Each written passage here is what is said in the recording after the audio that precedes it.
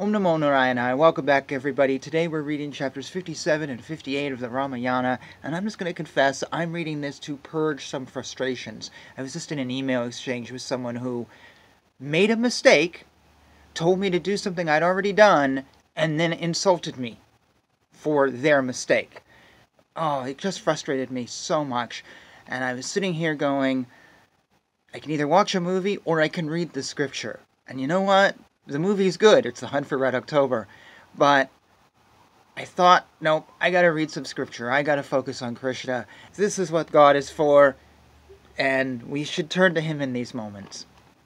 That's what they say. It's true. So here we go. Mind this little introduction. I just am being honest with you if I seem a little on edge.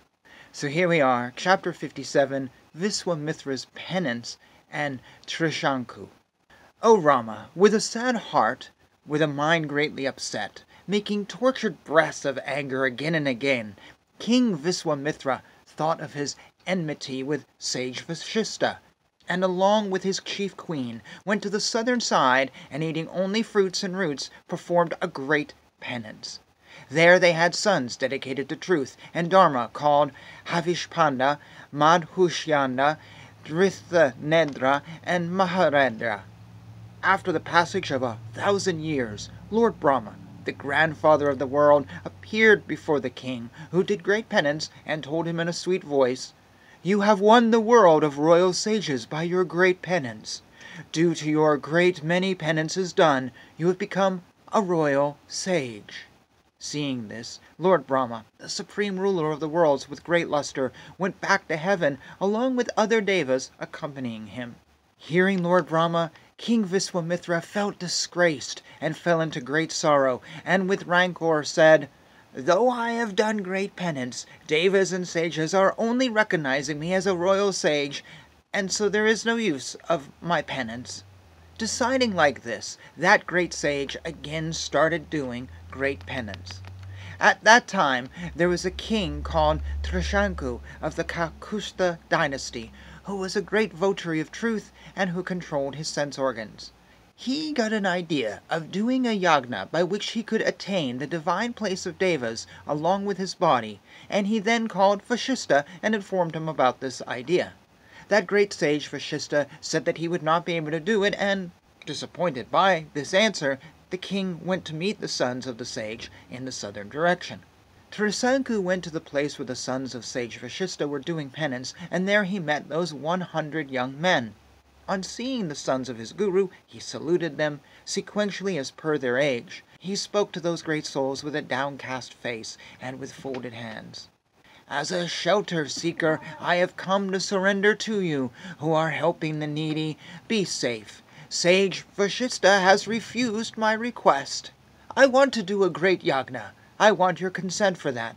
I am saluting all of you who are my teacher's sons, requesting that you bless me. I am saluting you who are Brahmins steeped in penance, requesting you to get the yagna performed by me so that I can go to the land of devas with my body.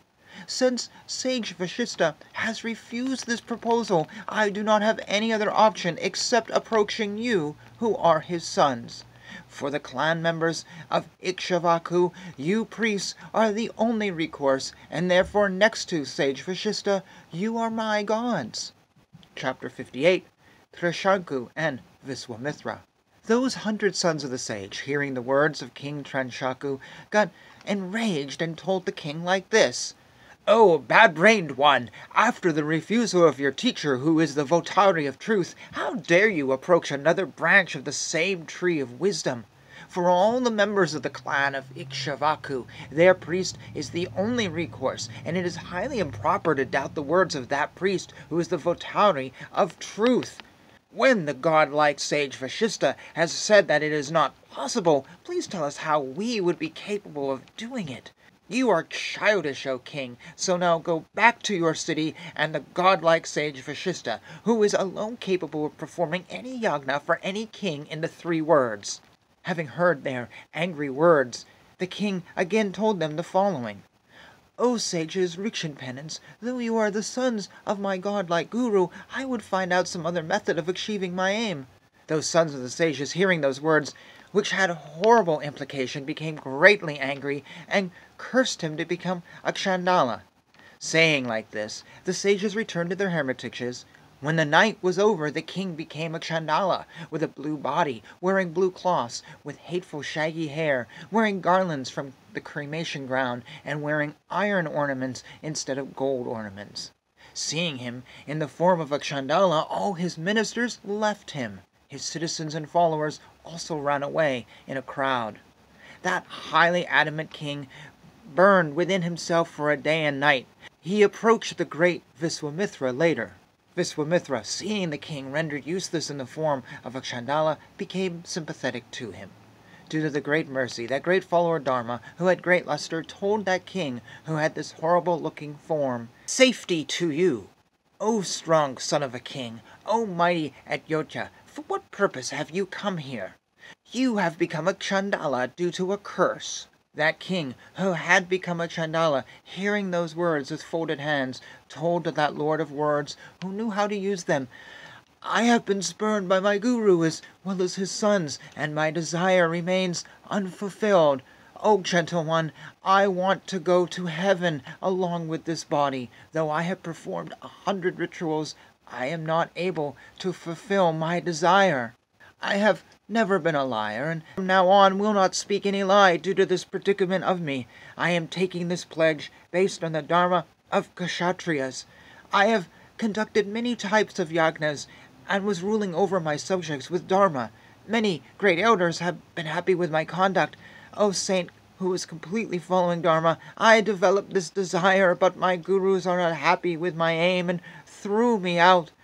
I believe that God is the only divine one, and my manly effort is meaningless. God help us to surmount all problems, and God is my only aim.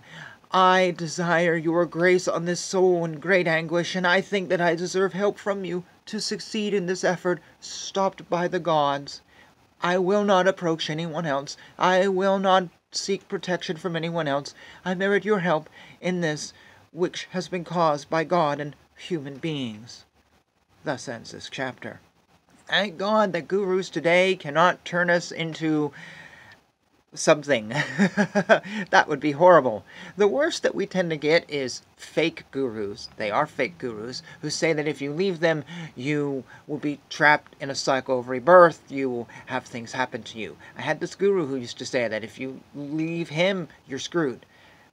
It's a guilt trip to get you to stay with them because they're fake and they want your money or they want your body or they want something. They want you to be abused by them. Well, thank God we can't have this happen. I'm not going to say that I have less anxiety now as when I came into this video, because that chapter was full of anxiety. Funny that. And I didn't even really think about what I might be reading today. But, lesson learned, it could be worse. And I let this person go, who I'll never speak to again. Sorry for my personal rambles. Sometimes I feel it's good. Just to be real, and because we all have our ups and downs. And anyways, sometimes it's just good to read scripture and get lost in it and get lost in the Lord and not finish the last hour of The Hunt for Red October, which I've never seen, believe it or not. Anyways, until next time, Hare Krishna, Krishna Krishna, Hare Hare, Hare Rama, Rama Rama, Hare.